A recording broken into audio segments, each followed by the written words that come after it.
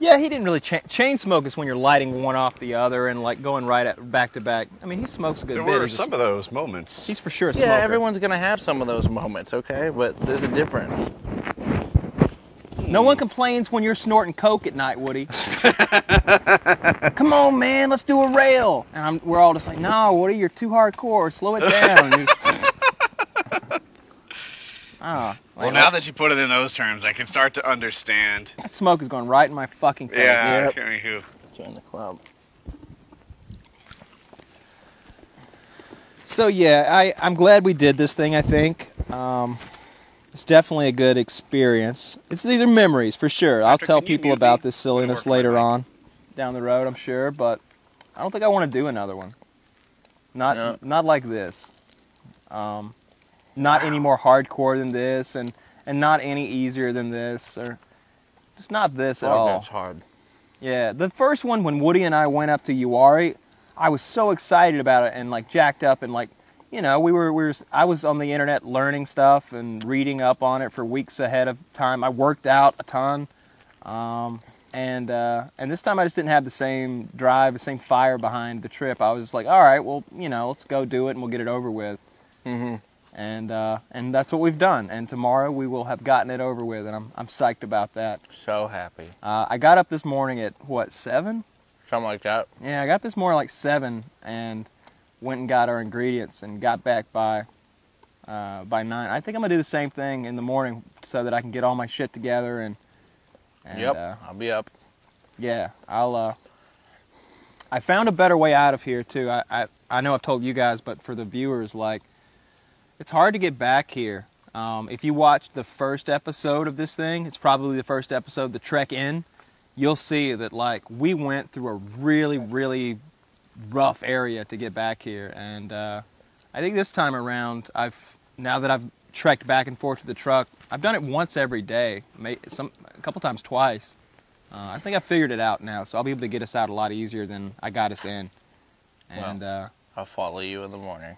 Yeah, we'll get out of here Get our shit out of here. Get back to my house, take a shower, and then look for some food. It'll be nice. It'll be awesome. I'm so surprised we haven't seen any animals. Like, it's not just that we haven't seen the squirrel that I expected. Mm-hmm. I haven't seen a rabbit. I haven't seen a possum, a raccoon, a deer, a pig.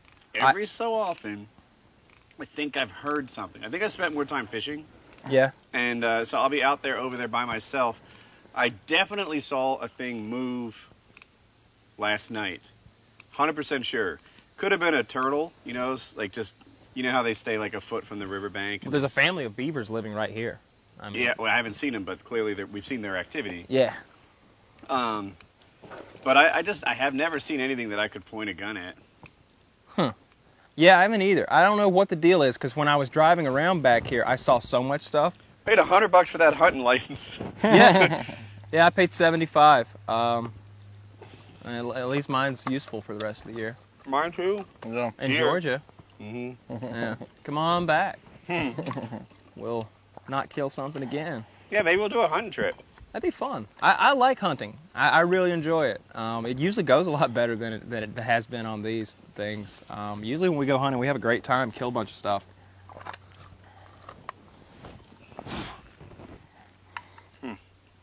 Our belts are all getting loose and like. It's all good.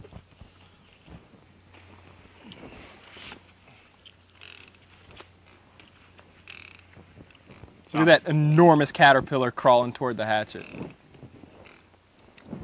I see it. I bet that one's one of the poisonous ones that would sting you. Yes, I have no talent at figuring out what I can eat and what I can't. Henrietta would have got that son of a She'd bitch. tore him to shreds. Yeah. Henrietta. Defended I've our- taken down bugs twice his size. Have you really? Have you seen her taking out caterpillars and stuff? Yeah. Big fucking bugs. I definitely saw her poking at things, but I didn't see her. Tore them apart. She would sleep like under Chiz. Yeah. Mm-hmm. When he was sitting over there, she'd be over there, and when he got over here, she'd be over here. Like, she'd stick right with Chiz, because I think she spent more time with Chiz because I was out a lot. My spirit animal.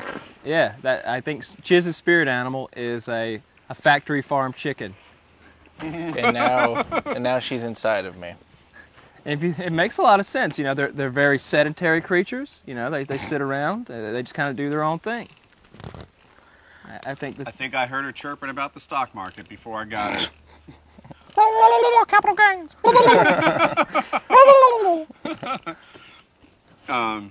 So we drove out here on Sunday, Chiz and I, and then by Monday there was an escaped rapist murderer, like a mile from our house. The police told everyone like not to leave and stuff like that. My wife, she runs in the morning around across some of our driveways, and like she makes us loop. And she and Hope didn't want to go outside because the police were telling people to stay indoors. He raped a 15-year-old girl, murdered a guy, and attempted to murder another guy, all in like a night. And she was real scared. I thought she'd be a little better with a gun on her hip, you know, because we're Americans. But she seemed to be like, I'll leave it in the safe and just grab it if I need it. Like, I don't know. Yeah. Every time that's happened in my area a couple times, you know, like an escaped convict or you know, a guy on the loose and the cops are looking for him.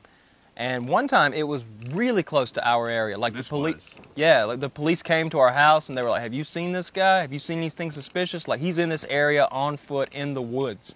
You know, his car. He was driving from North Carolina, trying to escape to Georgia. He had murdered his girlfriend and I think maybe her mother and sister because they were present during the whole like meltdown or whatever happened. Mm-hmm.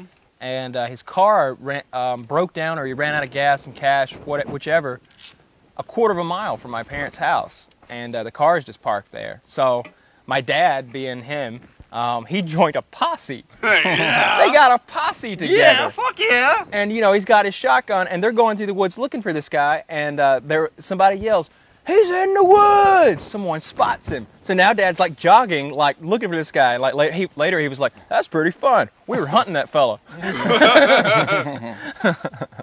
Like the old days in Georgia. Yeah, we hadn't hunted a black man in years. But yeah, it happens every now and then. It is scary. I would definitely want a gun on me. Like, I wish I was home. You wish you were home? Well, I would have, you know, our place would have been safe. I'll tell you that. Yeah, you get up on the roof with your 223 with a scope on it. That sounds like a good plan. Bring it! This is what we trained for! You just wing him at first. Shoot him in the knee. We're awful. People see Americans and we talk like this, and they think we're just... It's probably a good thing that we have this reputation, don't you think? Fuck yeah! If you invade America, oh my god, you were so fucked. We really... we all got guns and we all daydream of this shit. You're so fucked. Yeah, like I'd love for a scenario to come up where I have to, you know, have someone coming after me in that kind of way, like a bad guy, like not just someone who has a difference of opinion, but a bad guy like that. Like that guy's evil, right? He raped that 15-year-old girl, 15-year-old, murdered those other two people. And one of those people you were saying, they called him Mr. Pawn. He ran a pawn shop there in your area and was like a beloved member of the community. There's a whole like vigil outside, people dropping flowers off and stuff. His customers are like, you know, the guy's like, I wish I could have taken that bullet for him. Yeah. People are dropping flowers, leaving notes, you know. And I know people like that in my community, so I can understand. So fuck that piece of trash. It's a real shitty son of a bitch. He'd been in and out of prison, hadn't been out that long. Yeah. Yep. Yeah, the guy was full on terrible. Like there are evil people. I think people don't think like that in those terms anymore, in terms of good and evil, because there's so much ambiguity in that regard. But there are evil people out there, and this guy was one of them. Yeah, he still is. I hope he's getting raped. Something bad's happening to him. Raped. Yeah, I'd be okay with a good raping. Yeah, who wouldn't? I guess I'm in prison anyway, right? That's what they say. I don't know how prevalent that is. Right? I feel like there's guys in there who are like wanting to get fucked. I'm sure there are. So like I think if I'm looking for some man love in prison and I'm Big Bubba, you know, the guy you fear, I could find me a girlfriend, I feel like. Yeah. Like I don't have to force some guy who doesn't want it, who's probably not good at it. I want to find the guy over there who's like, yeah, sugar, I'm gonna back up on that thing. Like that's what you really want, right? I mean, I don't think everybody gets off on the actual forced sex rape thing. Yeah. You know, these guys aren't all like evil. Some of them are in there for marijuana charges and, I don't know, not paying child support. Those are all the girlfriends. Those are the girlfriends? That's how that works out, Yeah. yeah. The non-violent ones are the bitches. The tax evasion boys. Yeah, I'm not sure how prevalent the whole, like, rape thing is in prison, because I just feel like there's, if you want it, there's people who are willing to give it. Right. I knew some prison guards, and they seemed to imply that the rape thing, pretty much like it was one of the ways the guards punished the other prisoners. Well, that's just awful. Some really, really bad people you were hanging out with. Yeah. I hope that's not the norm. I hope that you just had awful people in that class with you. Because that's awful. Yeah. He painted one of his fingernails. I thought that was the weirdest thing about him. Interesting. No, that definitely wasn't the weirdest thing about him. See? No signal. I don't know what happened.